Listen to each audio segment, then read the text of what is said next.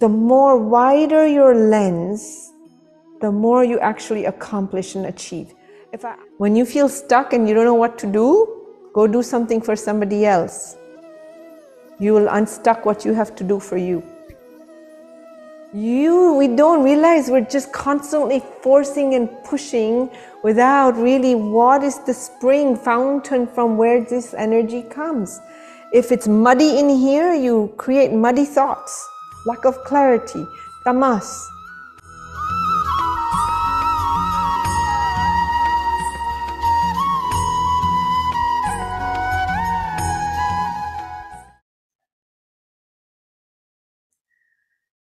Satyam param dhimahi.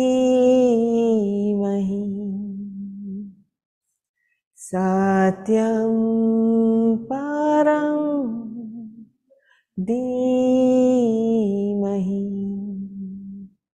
Satyam param dhimahi. Satyam param dhimahi. Satyam param dhimahi.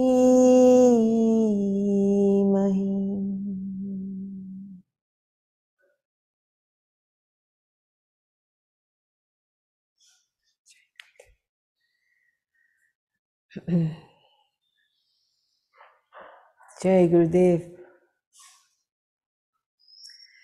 So we are discussing Bhagavad Gita, chapter 2, and the last time we completed verse 64.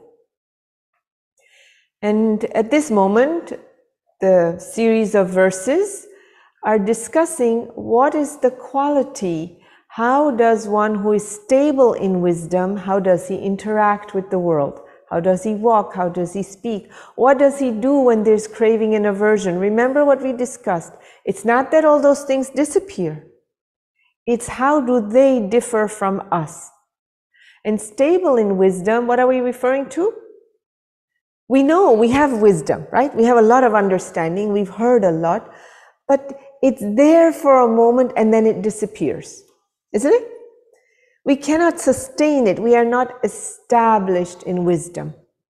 The word enlightenment is not used neither by Arjuna nor by Lord Krishna. It's stable in mind, stable in wisdom. Those are the words that are used, right?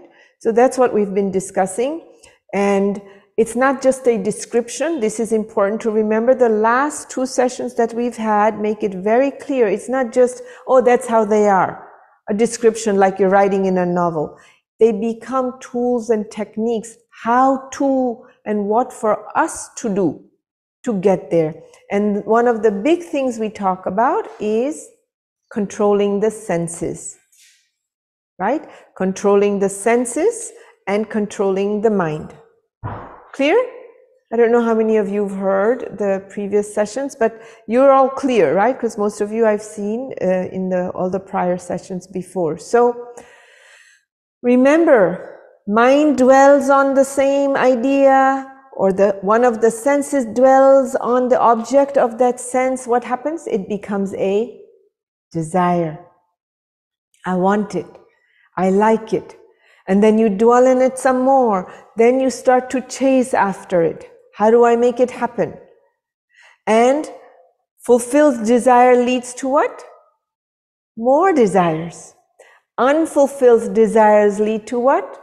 Frustration, anger. And it goes down, delusion, confusion of memory, and reason is lost, stability in mind is lost, and then it leads you to ruin. Ruin of what?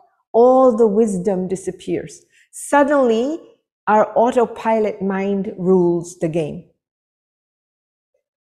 Conditioning, limbic brain, autopilot. We are now out of control. That is what happens. In wisdom, who is in charge? We are. We have something to say about it. The pillars.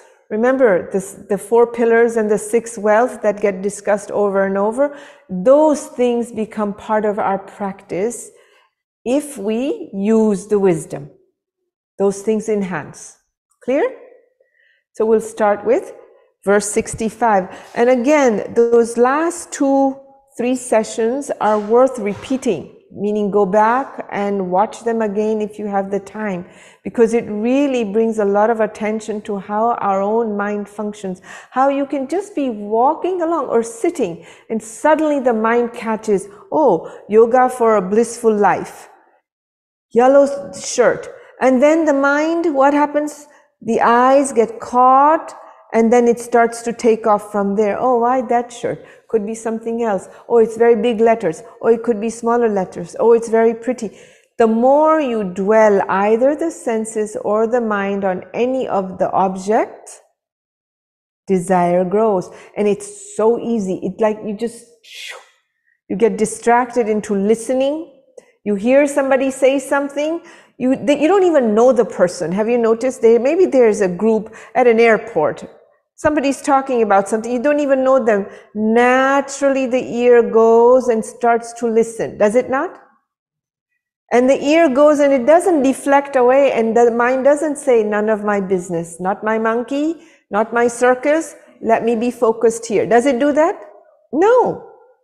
It goes and then it starts to engage in a conversation, and then all the files that are associated to anything similar to that discussion start popping up in our mind. It's like your server, like Google.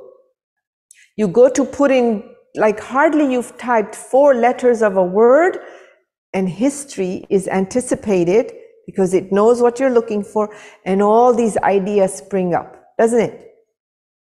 It's exactly the same way. Mind hears something, ears hear something, you go. Somebody's just talking about, oh, brownies with ice cream and this particular kind of ice cream. That's it. You have blood sugar. But you go. Mind starts to run after it. Desire goes, it gets bigger and bigger. And what happens if we don't control it? That tiny groove, vritti it's called, right? We remember this, that tiny crack in the space of consciousness. The more you indulge, the more you go in that direction, the bigger it gets. And we know that some desires are like the Grand Canyon. Are you with me? They're not just little cracks. And you have to remember, if there's a crack in this wall and somebody pours water on it, where will the water go? In the crack. Naturally, the water will flow in the crack. Consider the water as consciousness. Force of life itself. Not just your attention, consciousness. Are you with me?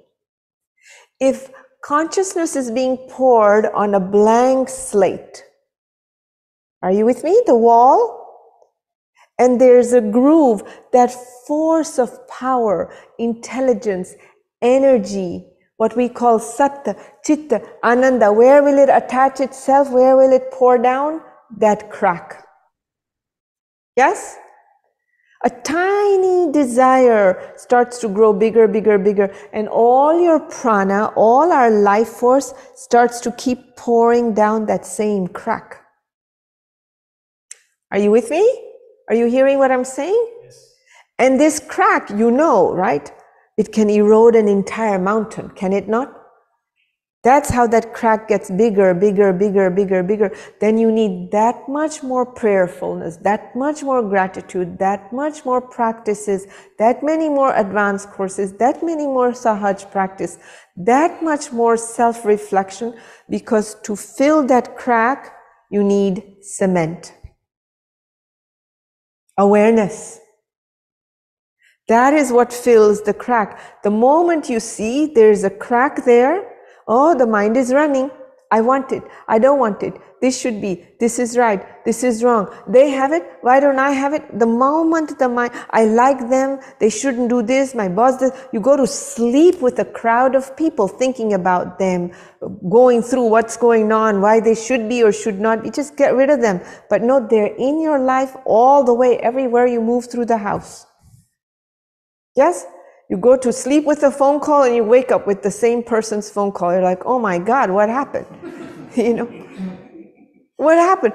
You have to have lightness towards it. Then you have some distance. You're watching the crack, not rolling down. You, the awareness, the consciousness is not going down that crack. So awareness, keeping some distance, not letting it get caught up, then it's like putting cement in that crack. You fill it up. You no longer know where the crack is. Consciousness runs down without awareness, creates a big gap. With awareness, it becomes like malam, like a balm.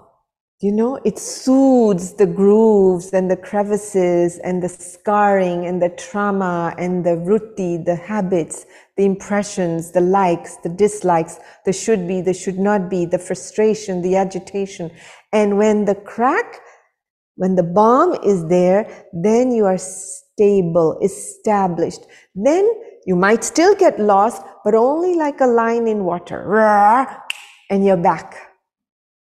Like we did as kids. What the hell? What is the back. You can come back very quickly. Then you are slowly, slowly establishing in wisdom. Clear? This is what we're discussing. Okay, a quick synopsis.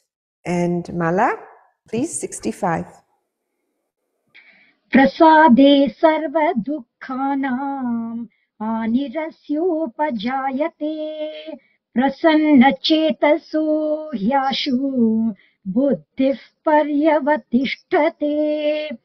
With the attainment of such placidity of mind, all his sorrows come to an end, and the intellect of such a person of tranquil mind, soon withdrawing itself from all sides, becomes firmly established in God. So just to read you the English, the one before that as a reminder. The self-controlled sadhak, while enjoying various sense objects through his senses, which are disciplined and free from likes and dislikes, attains placidity of mind. Remember that? Free from likes and dislikes. It doesn't mean you will not have them. It means it will not live in your mind. Your sense of self is not tied into it. The frustration, the agitation doesn't come if you have it or you don't have it. All your force, your power, your energy, your effort is not pushing something away or pulling at something. You do what you have to do, but centered, placidity of mind, equanimous, in balance, not out of balance. You see, a lot of times I just flew, the examples are there. I ordered this thing and it's not there, and there's a big, like, what is she supposed to do? She can't jump off a plane. Even if she could, she can't hop back on the flight. She might be able to jump off, that's possible, but she's not going to be able to hop back on the flight with your food that you ordered. But that goes on. And then you arrive and you're walking and just moving through baggage claim, and they're going towards the other direction. And you still hear them talking about, I can't believe it, 3.5 hours later, I didn't get to eat. Okay, there's a lot on you, I'm sure it's going to be okay. You understand? Especially, right now, they say if you fast a little, it's good for you. This is all over the place. India knew it all along, but now everybody knows it. So, no. Today is Placid mind. It means what? Balance, equanimous, right? Then comes what we just read. With the attainment of such placidity of mind, tranquility, equanimous, balanced mind, all his sorrows come to an end, and the intellect of such a person of tranquil mind, soon withdrawing itself from all sides, becomes firmly established in God. If you get balance from craving and aversion, you become equanimous, then you come into acceptance. You know that point? Accept things, people, places, situations as they are. Then the mind comes into acceptance. Then what happens? Then the senses naturally withdraw. Where is the mind in acceptance? Present moment. Right here, right now. When it's caught up in craving and aversion, I want it, I don't like it, where is the mind? Past or future. This was like this. Why isn't it like that? I didn't have it then. Oh my God, if what I thought, if I started a business then it didn't work. Should I move back to India? No, I shouldn't move back. I know it's endless. It keeps going. Are you with me? That's what this is saying. When the mind is in acceptance, when the mind is in the present moment, the intellect of such a person is a tranquil mind. Look, it's not get rid of the intellect. That's the other thing we do. We come on the path and we have this idea, I got it, that's the intellect. No. Centered, calm intellect is what does it do? It reflects the intelligence of consciousness more clearly. Did you hear? It's not intellect is craving and aversion. Should be, should not be. But when should be, should not be is equanimous, when you are in acceptance of situation as is, then what happens? The intelligence, consciousness reflects itself more centered, more clearly with its qualities. Are you clear? Yes? It's very beautiful. Tranquil mind, soon withdrawing itself from all sides, becomes firmly established in God. This is the other thing. We have this idea of God as like something that's outside of living life. It reflects, divinity gets reflected, calm, centeredness, tranquility, joyfulness, care, love, all those qualities come through. That means established in God. Do you understand? It doesn't mean everything else disappears. This verse we discussed, I don't remember the verse anymore, but that was 2 sessions back, where because you're enlightened or established in wisdom doesn't mean these things go away, you're just not disturbed by them. Do you recall that? You guys recall that? Yeah. Okay, next verse. नास्ति बुद्धिरयुक्तस्य न चायुक्तस्य भावना न चाभावयतः शान्तिः अशान्तस्य कुतः सुखम्. He who has not controlled his mind and senses can have no determinate intellect nor contemplation. Without contemplation, he can have no peace. And how can there be happiness for one lacking peace of mind? I think that was self-explanatory. Did your belly go into a little knot? Yes? Look, he who has not controlled his mind and senses can have no determinate intellect. Have you seen people, I don't know what to do, I'm not sure. They talk to 1,000 people, they cannot make a choice. Have you seen this, yes or no? Yes? Yes. I don't know what to do. They will go talk to the wisest person, including the guru, research everything, friends and family, I don't know, go pay a coach for it, and then I'm not sure. Yes or no? The mind is not clear, focused, determined, not forced. Then what ends up happening, what that person ends up doing is they push their way through. Force. Tamas and rajas and force are used to get to a choice.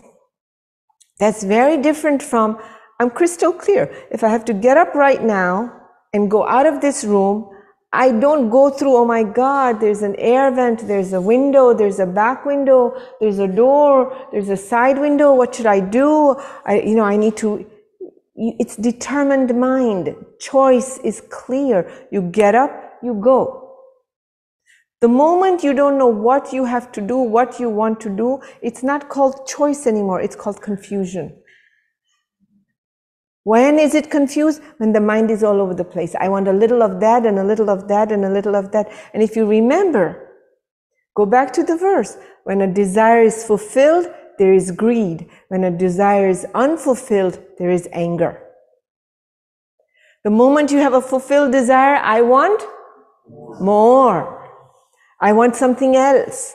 I want a different experience. This is such a thing for us to really honestly, openly, directly have a conversation with ourselves about what exactly happens. Fulfilled desire, does the game come to an end there? No. Do you say, I got it, now I'm happy? I want a Tesla, I want a Tesla. So you have a Tesla. Then, because you wanted a Tesla, you got the first model. I don't know anything about cars, but well, that's what came in my head as an example. Then you want that second one. Does it stop there? No. Then you want the self-driving one. I want that one. Because I don't drive. Isn't it? That's what happens. Fulfilled desire creates greed. That's why you see people with so much abundance of things in their life, wealth and name and fame and fortune. And don't you, and haven't you wondered, like, when is enough going to be enough? Have you wondered about that for people? Enough will never come. The moment it's fulfilled, there's a more, there's a new game, there's a bigger game. And greed ultimately leads to enormous amount of power and control and sense of ego. You're far away from stable and use of wisdom and knowledge and stability of mind and so on. And an unfulfilled desire, once again, is the road to ruin. Anger, memory, confusion, delusion, and loss of reason, and ruin. But this verse, he has no control over his mind. He does not have a determined intellect, nor contemplation.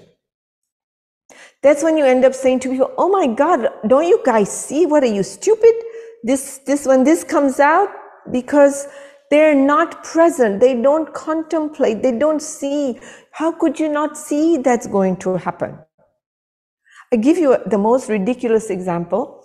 There was a devotee, she is a devotee, I haven't seen her for a long time, but a Norwegian lady, she had come to the Bangalore ashram many years ago.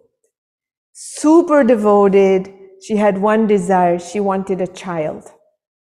I want a child, I want a child. She would pray every time she saw Gurudev's kutir, and she would go in front of the kutir when she couldn't and pray to God, I want a child. You know? Eventually, she left India, she went back to Norway, and when I saw her, she had a child. And it was, maybe the child was 6 months old, I forgot his name, but perhaps 6 months old. And I said, oh my God, you must be so happy now, you have a child. And she said, I don't know, it's so much work, I never get any sleep. I have to get up all the time. I was a little bit perplexed.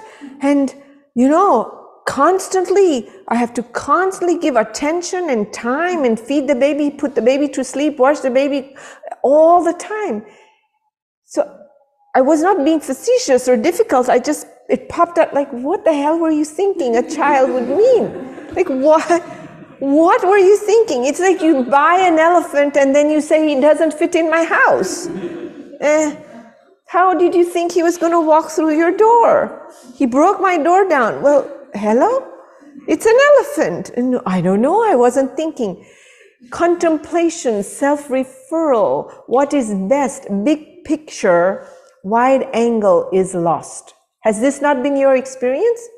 When you get lost, I want this, I want that, maybe that's better, maybe that's better. Don't you notice you cannot make a single choice, and whatever you choose, are you happy with? The mind says, maybe I should have done the other thing. Doesn't it? Yes or no? Such an amazing sutra, no? Without contemplation, he can have no peace. Then you lose sleep, and you lose health, and you lose relationships, and you make all kinds of crazy judgments. And how can there be happiness for one lacking peace of mind? It's a question mark, but it's a rhetorical question. Like, how the hell do you expect to be happy when you can't sleep, when you can't eat, when you can't think, when you can't make decisions, when you can't put any effort behind it, and all you're doing is wallowing in, oh, I should have, would have, could have, because fulfilled desires also increase your grasp. Do you understand what I mean by that? Holding on, I cannot lose this. It's not enough. Desire gets fulfilled, you want more. But does the hand that's holding what it got loosen? No, it holds this and so the fist gets tighter, the grasp increases. Think about the challenge of that. Just physically, you have something in your hand and you don't want to lose it, so you'll hold it tighter and tighter. It's funny, it's a different thing, but my bag was a little more full than I expected. I dragged a computer with me. I was thinking it's the computer without the charger. I was trying to lighten my load and someone gave me the idea, don't bring the charger. What? That'll save you space. So I was dragging, and when you come out of the airplane, you have to go up the ramp, so you cannot just have it on the side and go. You have to drag. And I was noticing how tight the grip was, and in that moment, my mind had this thought like, oh my God, are you holding on to this because it's important? Or is it because if you let go and it goes down, there are people behind you and it's going to, injure them? It's just to be aware of. Remember that exercise. You must continuously reflect back senses. You're touching something. You can feel the tightness of the grip on your wheeler, on your bag. And you see it's getting tighter. It's just because it was getting heavier. And I had this thought, how much stuff do we drag around from place to place? What if I just had 2 pairs of clothes and I washed it at night and wore it in the morning and washed it at night and wore it in the morning?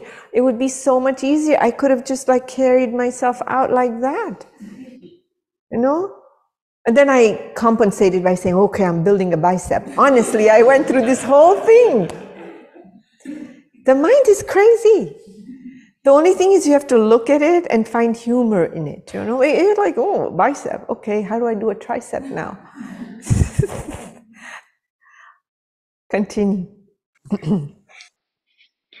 Indriyanam hi charatam yenmanonu vidhiyate tadasya harati prajnam vayurnavam ivambhasi. As the wind carries away a boat upon the waters, even so of the senses moving among sense objects. The one to which the mind is attached takes away his discrimination. He's sort of recapturing what we've been discussing very beautifully. As the wind carries away a boat upon the waters, even so of the senses moving among sense objects, the one to which the mind is attached takes away his discrimination. One of the pillars is lost. Vivek. Discernment, right? That is the thing that gets lost when we grasp on, latch on, when one of our senses and the mind latch on to a desire, an object of that sense. It's very clear. What do we lose? Discernment, the big picture. What is lasting, what is not. Now, listen, we apply this to living daily life, but remember, eventually Bhagavad Gita is taking Arjuna where? The Lord is taking Arjuna where? To the highest self. Right? That doesn't mean we can not apply this to life, because I keep repeatedly saying, life is the battlefield. Arjuna is actually in an extreme, quote, battlefield, dealing with his own people. That's what life is. We're fighting our own people. For a moment, they're ours, and then at a certain moment, they're strangers. Then some strangers become ours, and then they become bigger strangers. Yes or no? And we're continuously battling two things, me and mine. Remember, go back always to the lessons learned. Don't just forget that and just latch on to this. If you do that, it becomes conceptual. Do you understand what I'm saying to you? If you listen to this only a verse or one session at a time and you don't bring in the prior knowledge and the lessons, then you only develop concepts. Then what happens is the intellect, buddhi, feels temporarily elevated. It steps out of right and wrong, like it, dislike, craving and aversion. For a moment it goes, oh wow. Yes? Oh, that makes sense. Equilibrium, mind settles down. That craving and aversion, attachment goes more towards neutrality. But then it's just an idea. It becomes a concept. So you have to take it back with you. Me and mine is the battlefield of life. You protect what's mine, whether it's things or people or objects or ideas or opinions, thoughts, correct? And you protect what you consider mine. People, places, things, objects, that's it. And it's from this that desire starts to come. I and they, they're mine, we should have more. The moment you have me and mine, what do you have? Other. Now you have an enemy. Now you have comparison. Now you have competition. I belong to you. Remember I told you the very first verse in the Gita, practically, when Lord Krishna speaks, all the knowledge is given, just like all the courses. If you let go of me and mine, you have no more other. What do you have? Belonging. Yes? Okay, go. तस्माद् यस्य महाबाहो निगृहीतानि सर्वशः इन्द्रियाणीन्द्रियार्थेभ्यः तस्य प्रज्ञा प्रतिष्ठिता. Therefore, Arjuna, he whose senses are completely restrained from their objects is said to have a stable mind. या निशा सर्वभूतानां तस्यां जागर्ति संयमे यस्यां जागृति भूतानि सा निशा पश्यतो मुनेः. That which is night to all beings, in that state of divine knowledge and supreme bliss, the God-realized yogi keeps awake, and that the ever-changing, transient worldly happiness in which all beings keep awake is night to the seer. I have to read this again. Hold on. That which is night to all beings, in that state of divine knowledge and supreme bliss, the God-realized yogi keeps awake. Yog Nidra. Conscious, aware, alert. No? Once you are stable in mind as described in the previous verse, then what is there? Witnessing. That word is not used, but that's being described here, right? That which is night to all beings, in that state of divine knowledge and supreme bliss, the God-realized yogi keeps awake. And that in which all beings keep awake is night to the seer. Honestly, I have to read this a little bit more carefully and perhaps even look it up, maybe try and see what the commentary is, because I don't know that I know the full depth of what's being said here. I'm sure it's much more than this simple sentence or two that I said. So let's leave this for now and I'll circle back next week, okay? I will pull out Guruji's book and read and see if this verse is addressed. Yeah? Go. आपूर्यमाणमचलं प्रतिष्ठं समुद्रमापः प्रविशन्ति यद्वत् तद्वत् कामायं प्रविशन्ति सर्वे स शान्तिमाप्नोति न कामकामी. as the waters of different rivers enter the ocean, which, though full on all sides, remains undisturbed. Likewise, he in whom all enjoyments merge themselves without causing disturbance attains peace, not he who hankers after such enjoyments. Beautiful. As the waters of different rivers enter the ocean, which though full on all sides, remains undisturbed. Likewise, he in whom all enjoyments merge themselves without causing disturbance attain peace, not he who hankers after such enjoyments. Again, this, we've talked about this in many, many different ways. Remember, they're not stuck with the joy, the aversion, the resistance in the head. Okay, just like a child, like a line in water, it's there, great. It's not there, great. There's no ripple created. There's no resistance, no push, no pull created for one who is established in being established in wisdom. Yeah? As the waters of different rivers enter the ocean, which though full on all sides, remains undisturbed. It's such an amazing, amazing example. Have you seen with such force and with such, the water gushes toward the ocean, gushes towards the ocean. When it gets there, the ocean isn't freaked. Yes, there's this sort of, the backwaters, the ocean comes, the river's going, and you get this sort of beauty to it. But the ocean is not like now it's overflowing and it doesn't know what to do. However many rivers, however much rain pours down, the rivers keep flowing into the ocean and the ocean looks the same. It's never overflowing. It's never, there's no room here.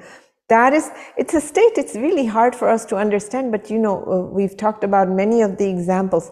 Do you remember the WCF? It was Sunday. We finished WCF. Immediately from there, we went to the Wisdom series. You would think that we just left Guruji's meeting room and we had a little satsang in the meeting room. Yes or no? Yes. We're like, and then what? And wisdom. There was nothing. From his side, there was not a bleep of, did you see what we just did? So much we accomplished, and they did that, and we did that. That would be the ocean getting full and overflowing. Nothing.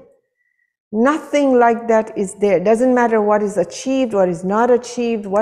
We, on the other hand, rise up and crash, rise up and crash. Right?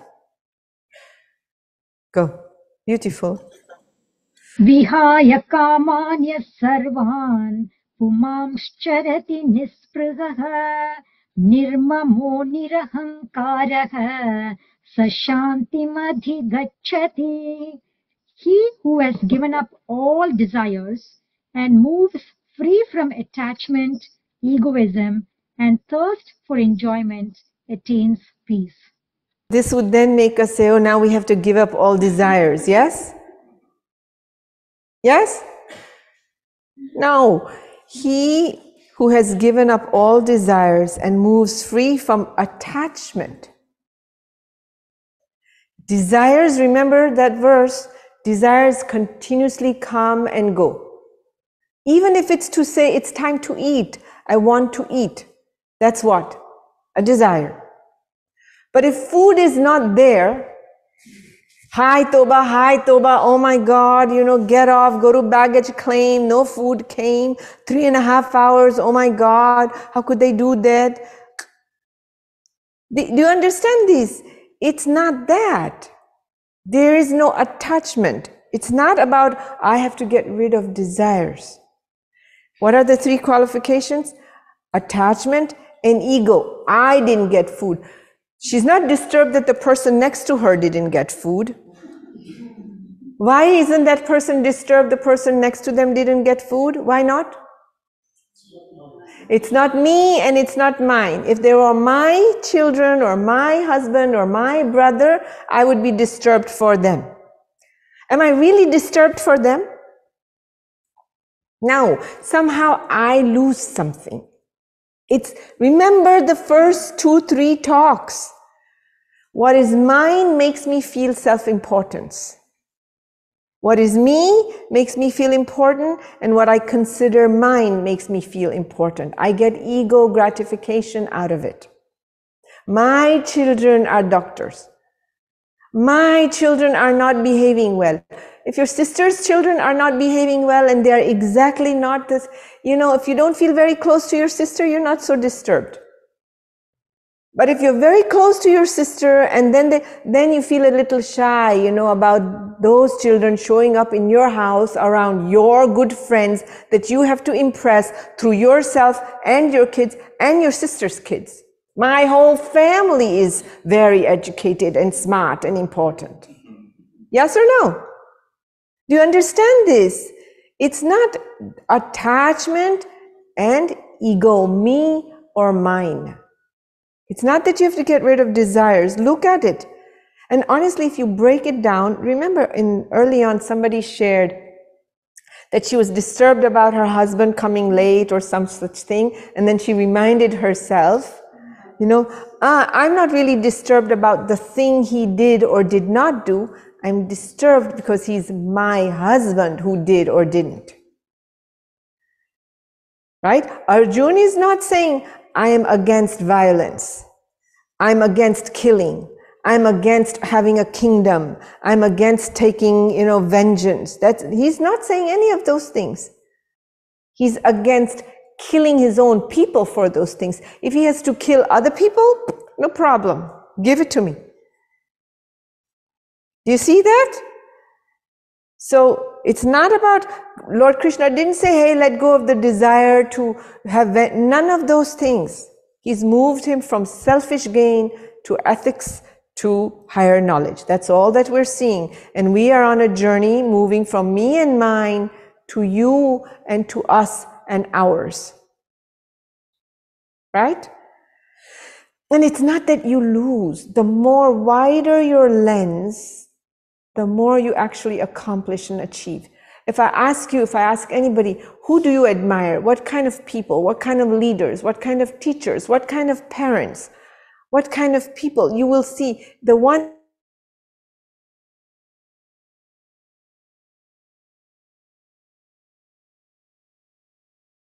favoritism, that teacher you want for your kids, yes or no?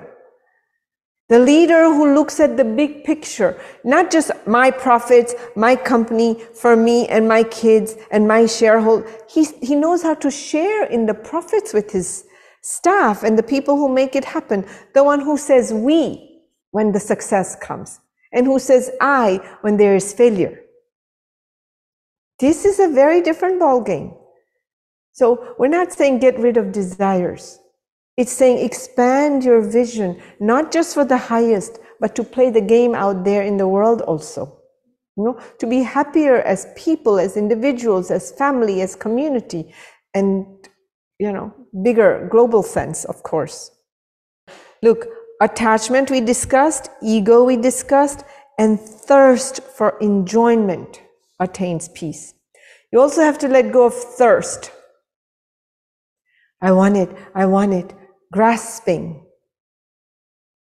If I don't have it, what will happen? When am I going to get it? I don't know. Sleeplessness comes, feverishness comes. You can't eat, you can't sleep. What you eat, you cannot digest.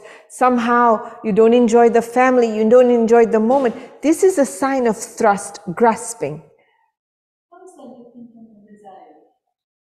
Desire is what originates. And then all your effort to make it happen because you think you're going to achieve peace when you fulfill it. That has grasping. You've lost sight of the fact that when a desire is fulfilled, it'll give you comfort, but it's not going to change you or who you are or your sense of self even for more than a moment.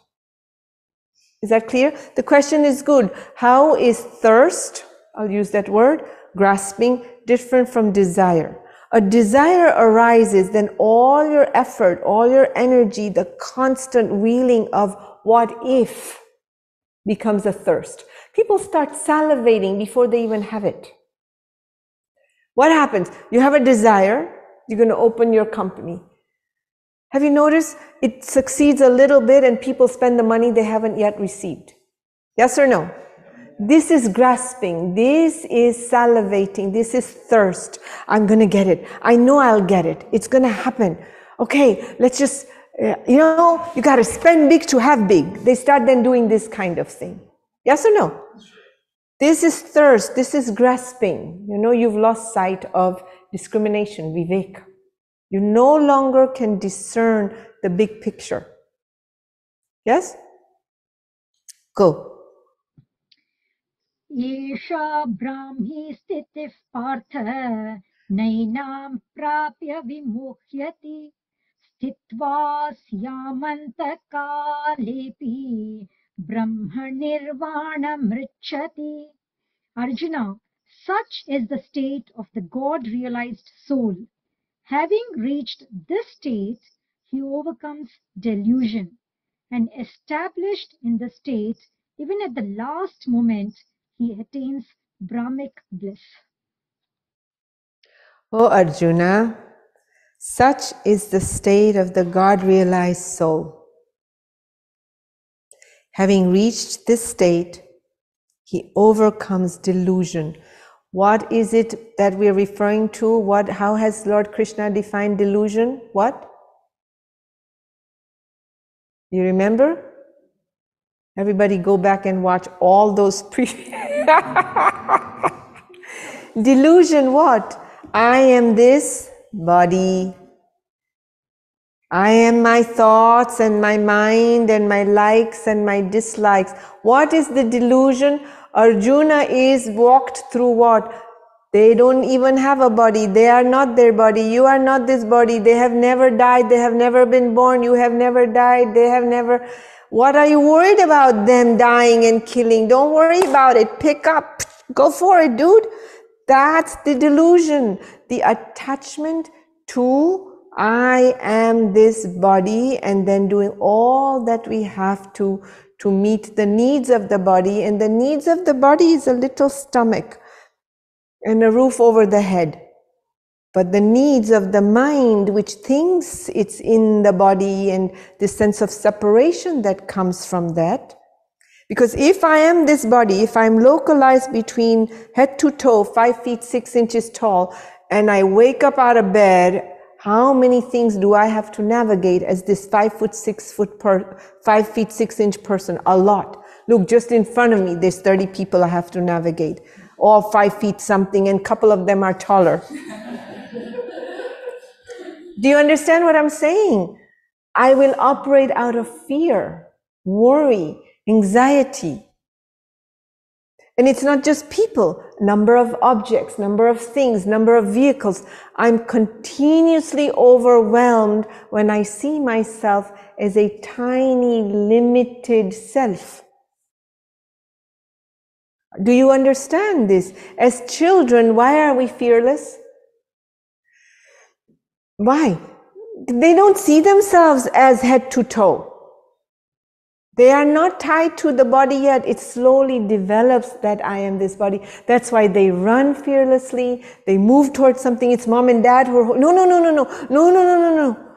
We instill the limitation. They see themselves fully free-spirited. They behave that way also. Isn't it? Free, vibrant, spirited. That's how they live.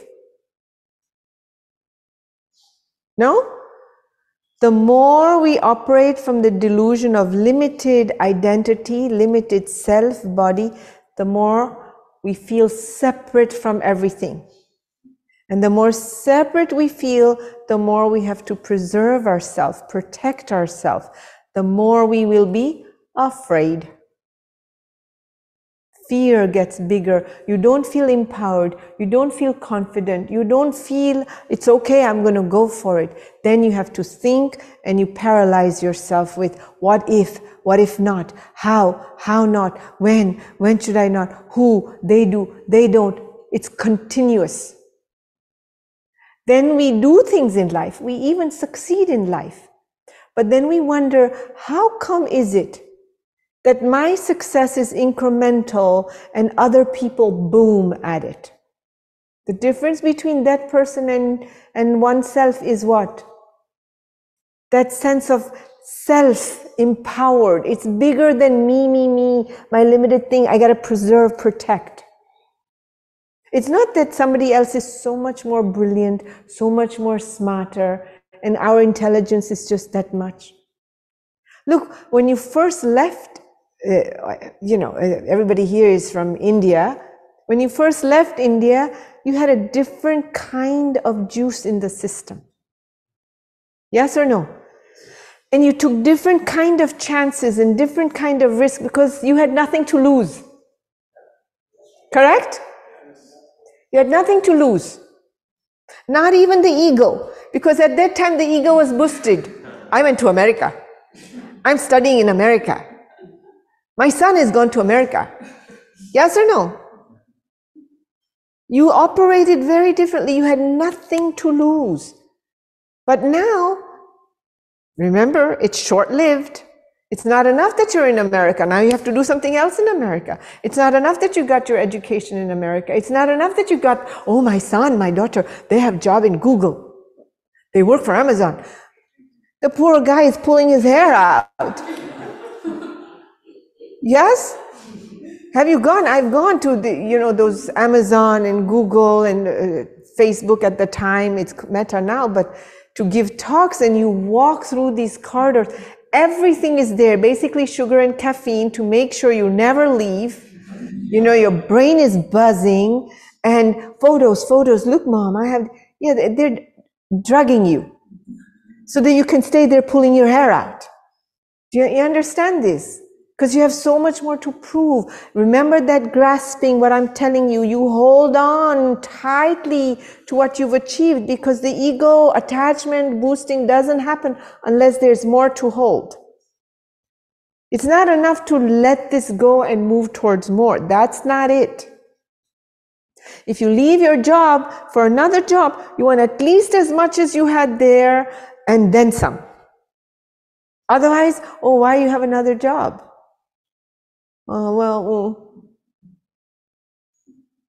Yes?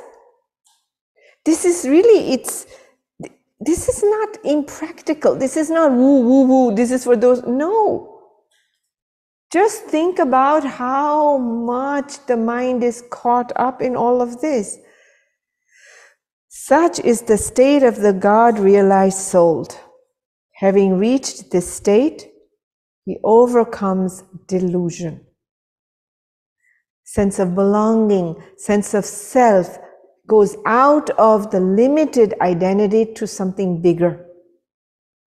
And established in this state, even at the last moment, he attains Brahmic bliss.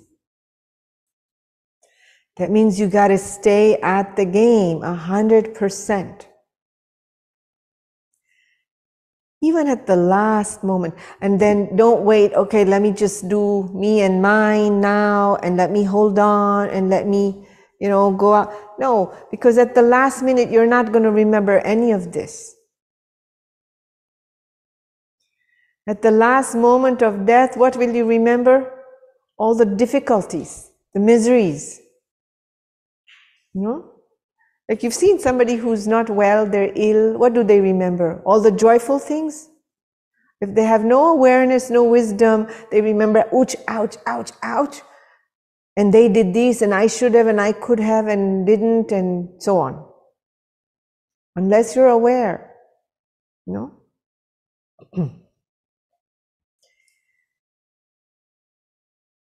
Can you sing that last verse? Yes. Om Tat Saditi Srimad Bhagavad Gita Su Upanishatsu Brahma Vidyayam Yoga Shastre Shri Krishna Arjuna Samvade Sankhya Yogo Nama Dvitiyo Dhyayah.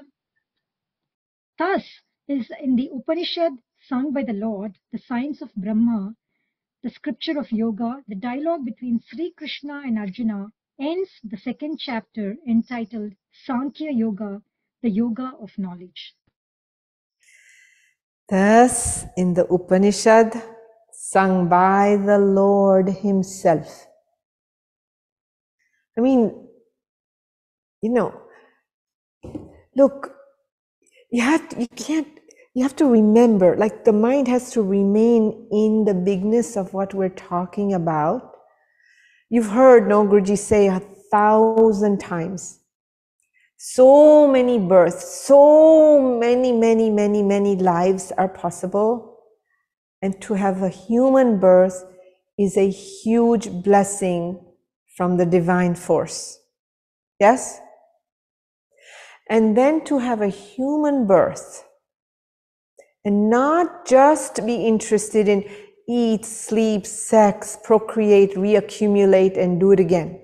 Not just that. I'm not saying we're out of that, but not just that. Eat, sleep, and accumulate. If you have that, which we do since we're all here, then that's even more grace, more blessing from the divine.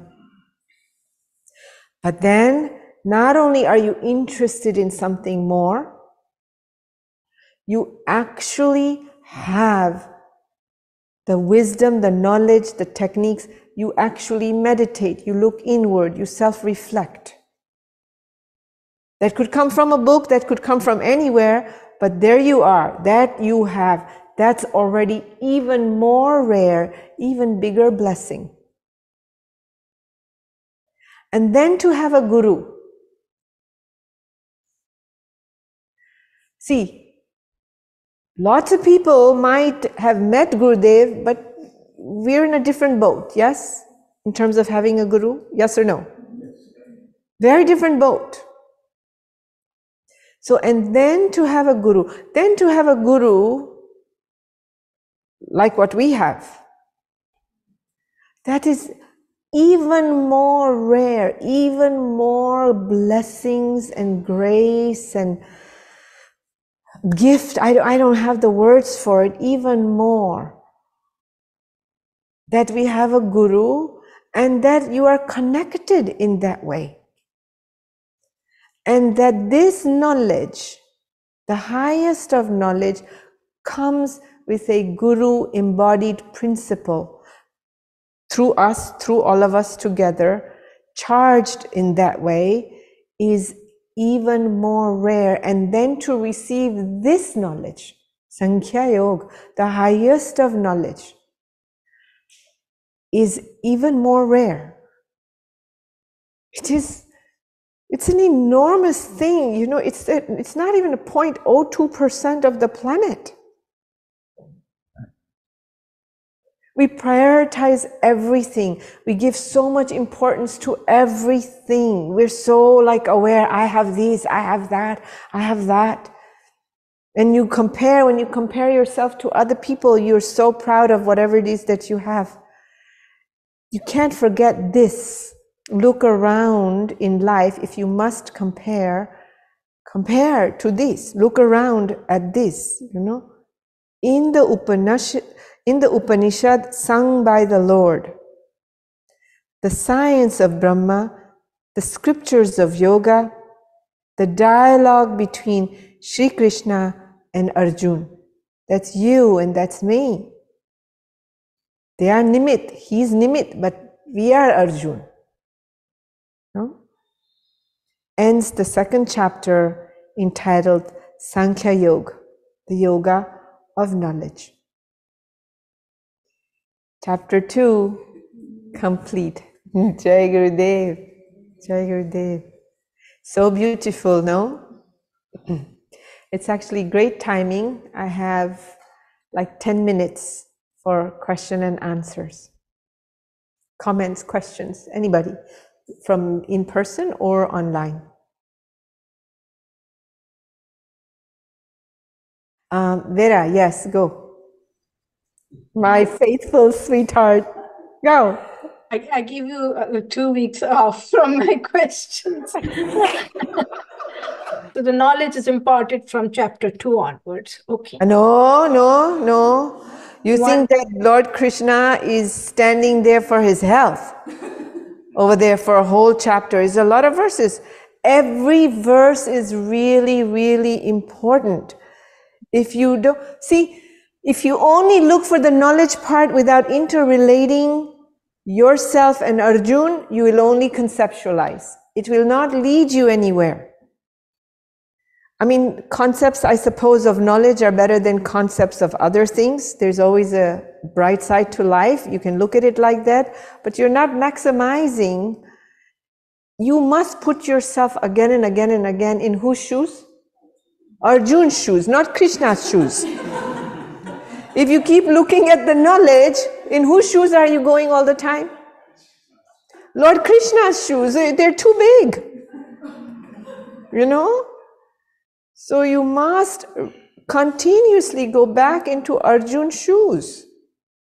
You cannot ignore anything. No? Okay. Any? Yes. If you let go of some of that attachment to desire, would that lead to maybe a little less drive or motivation in your life? Actually, the question is, if you let go of some of the attachment, he's very careful. Not all.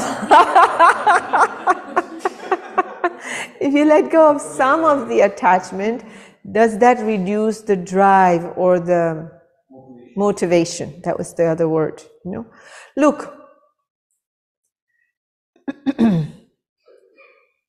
letting go is a state of mind that we're talking about. Are you understanding what I'm wanting to say? It's not don't have a desire to then act and to go fulfill it. The more the desire is in your head, the less effective you will be in going for what you want. It's the other way around. It's this feverishness of holding on which leads to more fear. Attachment leads to what? Fear, anxiety, worry. It doesn't give you ambition. You're propelled by fear, you're calling ambition. Propelled through joy and energy and enthusiasm is what we're calling letting go of the attachment and jumping into action fully. When you are fully in action, you're not thinking about your desire or your attachment. Have you noticed that? You really think about this.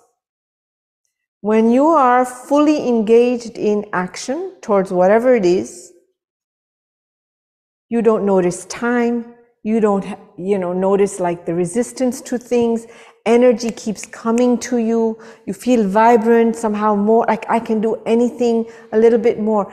It's when you're attached, you feel fatigue, mind gets exhausted, fear comes, worry comes. You don't go at the end of the day, go to bed and say, I did the best I could. Oh my God, what if not? I should have, I could have. Those thoughts come more. That actually takes away your capacity. What you're calling ambition, I'm calling capacity, talent, will. You understand what I'm saying? Attachment. What's your experience? When you're attached, do you do more?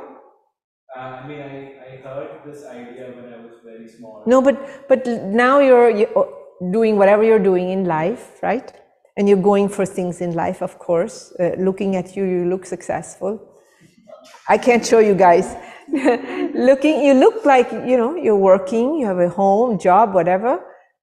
When you're attached, what is your state of mind? That's the question. Yeah. I mean, honestly speaking, I feel like I give a little bit more when I think it's mine. And where is it coming from? Wait, attached means what? Let's define that. To you, what does it mean? It's mine, okay. I agree, you'll give more. We already said that, right? That's basics number one. When I think it's mine, I give more. And then what? Attachment leads to what? Me and mine is one thing, my desire. But now you get attached to the desire. The results of the desire is what starts to drive you. It's fear-based. You're not anymore coming from joy and enthusiasm. There's preserving, protecting. Do you understand what I'm saying? Did you hear the prior talks on me and mine? Yeah, you have to go back and hear those things. Is it clear to the rest of you? Those of you who've been listening? Yes or no? Yes? Yeah, I see your thumbs up. How do you go for what you're doing in life? What state of mind? That is what we're talking about, attachment. Is the mind in fear, anxious, worry? If not, what'll I do? If yes, then I go for it. But what's your state of mind? You'll notice when you're happier, when you feel freedom, when there's more confidence, then you have a lot more juice and clarity of thought, and your actions yield more result. When it's based on fear, you work uphill to some degree. More effort is needed. Results are not as expected. So then you go for it again. I have to do this. My kids, it's my thing, it's my job, it's my money. Yes, it is. That's been established. Now move. You don't have to attach to know it's mine. You know it's yours. Move. I'm not telling you go do this for other people. Right? That's not the statement here. Are you clear? You know, when you do it for other people, when you feel stuck, that will help you to get freed. Did you hear that? When you feel stuck and you don't know what to do, go do something for somebody else. You will unstuck what you have to do for you. This is mathematics, I tell you. Try it out. You know, go clean their closet. It doesn't matter what. Get out of your me, and something else will come towards you. No? Exactly on time. Anything else? It's good, no? We did 2 chapters. That's awesome. It's really great.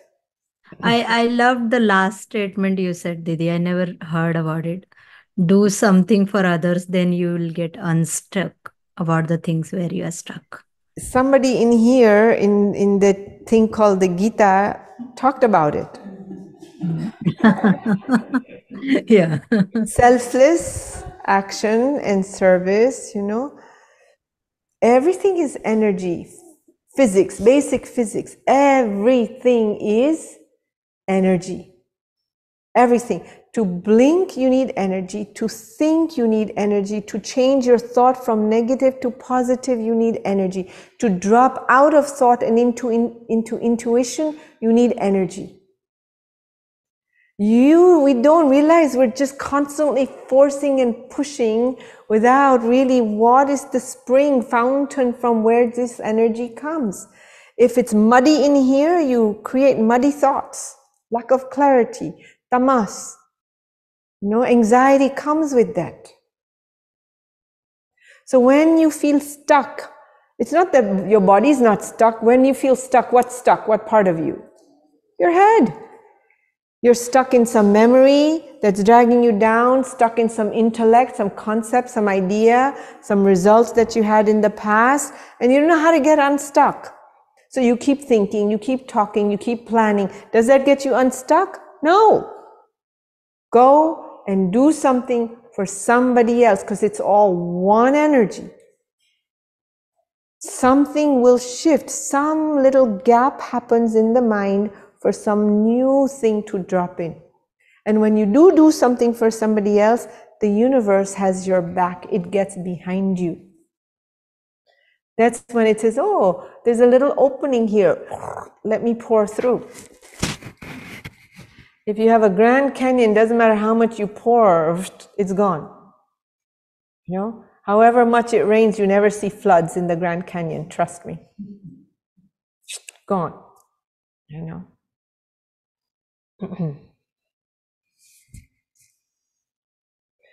Tammy, you're laughing. What's the joke? Grand Canyon is the joke. You'll never go to the Grand Canyon and see it the same way again. Although I have never been, I must say. Okay, anything else? Any question? Are you clear? Really? You should debate me. I like to be debated because it gets me clear. You have to remember, this becomes our sadhana. Again and again and again, you have to go back to this. If not, it's very easy to not stay established in the wisdom that you have. A wise person knows it's better to be happy and do what you have to do than to be miserable and do what you have to do. Yes or no? Or how often do you do things because you're just happy versus stressed out and miserable and feeling pressured and all of that? No?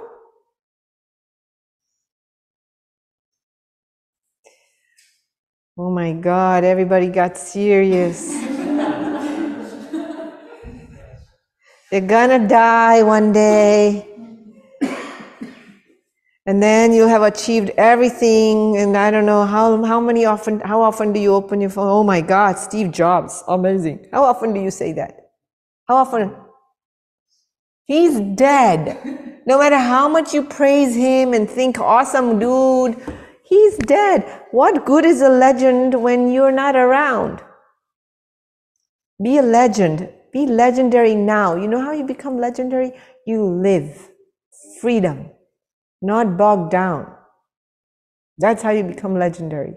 Free, vibrant, happy, joyful, and successful.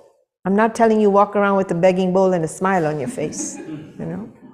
That's not it. 200% full on. So you had to see in the airplane, at the airplane, hi, how are you? Oh, that looks interesting. You know,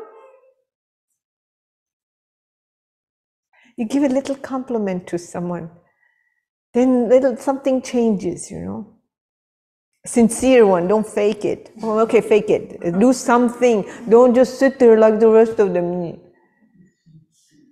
Happy, easy, free, let life force move. Then so much comes to you. All right? Okay, so I think what we'll do is we will take a break for July. In the meantime, don't lose track of it all. Keep your mind engaged, if you have the time.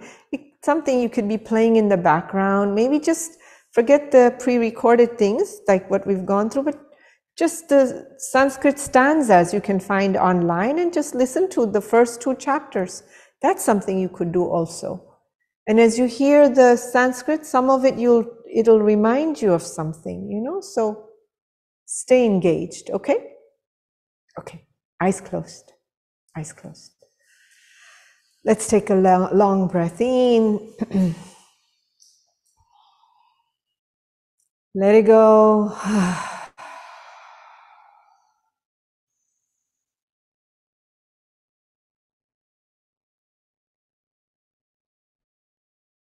Sada Shiva Samarambham Shankaracharya Madhyamam Asmat Shri Guru Paryantam Vande Guru Param Param.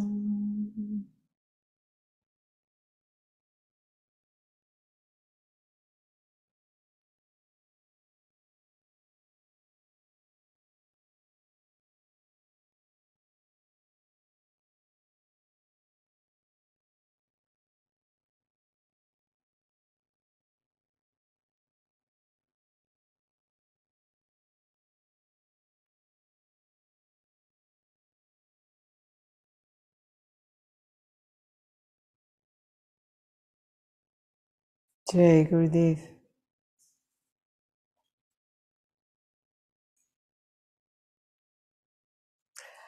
I don't know if you feel it there, but it's a lot of energy, no? In the room, like, isn't it? I mean, like I said, so fortunate. You have to remind yourself, in a very conscious way. You walk the path with one who has reached the goal, established fully. It's insane. I'll tell you one last thing, something that's obvious, I think about a lot, comes in my awareness a lot. Like it or not, conscious or unconscious, intended or not, every single person is headed to the same place. Life, through whatever it has to do, is continuously moving us towards this journey. Meaning, past things, situations, people, to oneself, moving from selfish gain to ethics, moving from selfish ethics to something greater, higher, to the higher self. This is an inevitable journey. All the ups and downs in life are there because in its own way, it is awakening the light within you. Can you not remember, there was a time when something happened, something difficult happened in life, you would blame the person or the situation or the thing outside. Yes? Completely. And that's before Art of Living I'm talking about, or maybe early, you blame anything was landing on somebody else. Then, slowly, light entered, right? The crack has, now you say, oh, what is it about me? How come I did this? Then you started looking at yourself and blaming yourself. Yes or no? Not that that's fun, but that's evolution. Because then you have control over change. You can decide what to do better and how to do it better. Yes?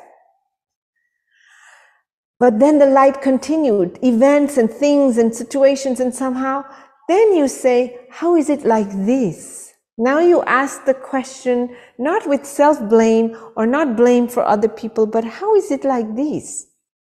Oh, I need to complain about myself. It's a conscious, light awareness of your own behavior or ideas, self-reflection. Yes or no?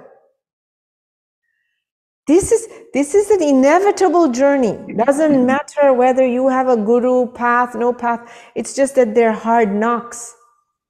And they will keep coming till you learn. You, any human being, any one person.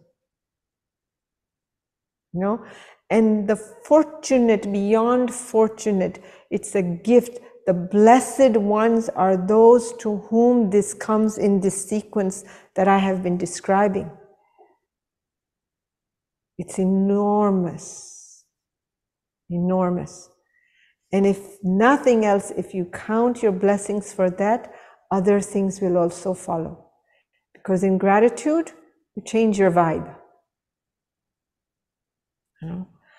This is physics. This is not metaphysics.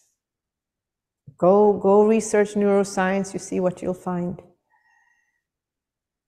There's a natural repulsion from some people and a natural attraction towards some other people. Oftentimes it's a reflection of what's going on inside, and therefore that's what sits in front of you.